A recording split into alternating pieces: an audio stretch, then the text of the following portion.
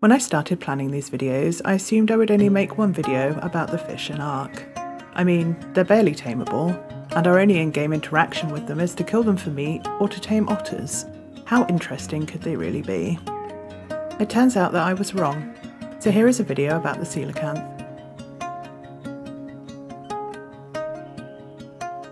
Dive into any water body in ARK and you will probably be attacked by piranhas, but you will also find the coelacanth. It's a passive mob that swims around the lakes, rivers and oceans of the ARK. They vary in size, and other than that, they're pretty uninspiring.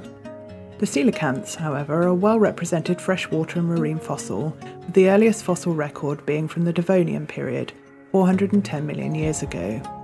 That's 170 million years before the first dinosaur.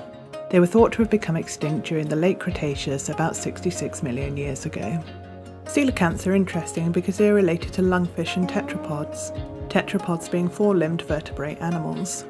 These tetrapods include all existing and extinct amphibians and amniotes, the latter of which evolved into the sauropsids, being reptiles, dinosaurs and birds, and the synapsids, being mammals and all of their ancestors. What makes coelacanths even more fascinating is that they still exist. Although this was only discovered in 1938, 100 years after the first fossil specimen was described and named in 1839. In fact, there isn't just one living species of coelacanth, there are two. The West Indian Ocean coelacanth, discovered in 1938, and the Indonesian coelacanth, discovered in 1998. Because of the living species, we are able to learn a lot about coelacanths. They are a large, plump, lobe-finned fish. They can grow to more than 2 meters in length and weigh about 90 kilograms.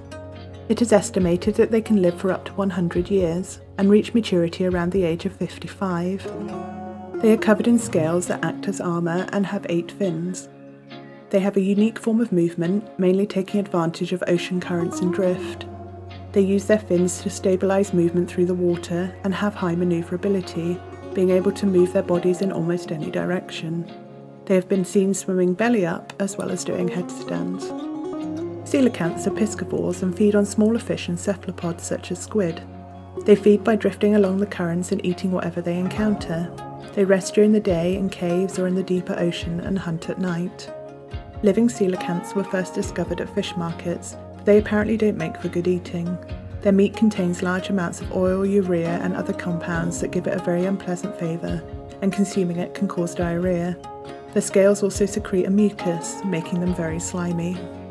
With its impressively long history, stretching back long before the existence of dinosaurs, the coelacanth has proved that even the most unassuming creatures of the ARK can actually be surprisingly interesting. Thank you so much for watching. If you made it this far, make sure to comment raptor below, and I promise the next video will actually be about raptors. I'll see you in the ARK. Take care.